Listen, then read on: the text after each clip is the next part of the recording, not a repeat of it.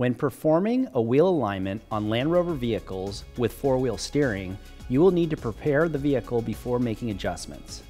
First, tight tolerance mode is enabled using a manual procedure, and then rear wheel steering alignment mode is enabled using your iSCAN device.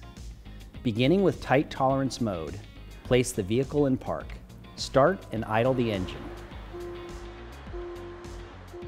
Disable start-stop mode. Set suspension to normal height. Open the driver door. Press the brake pedal to the floor and fully release it to the rest position 3 times. Close the driver door within 10 seconds of the first brake pedal application. An audible chime may be heard from some Land Rover models when enabled. To disable tight tolerance mode, turn the engine off or drive the vehicle over 5 miles per hour. Next, using your iSCAN device, enable rear wheel steering alignment mode.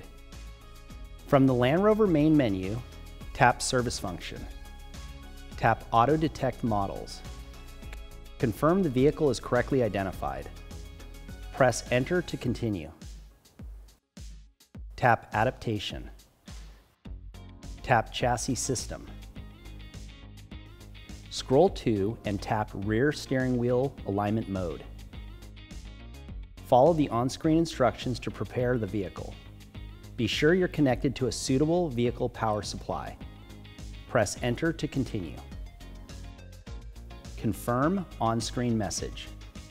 Tap Enable. Once complete, you will receive a message on the instrument cluster. Turn the ignition off and back on.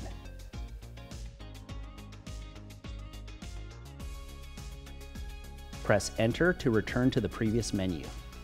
The vehicle is now ready for a wheel alignment to be performed. To disable wheel alignment mode, tap Disable. Turn the ignition off and back on. Press Exit to return to the previous menu. Tap Exit to end. Thanks for watching. Check out our other videos for tips and procedures for Land Rover vehicles.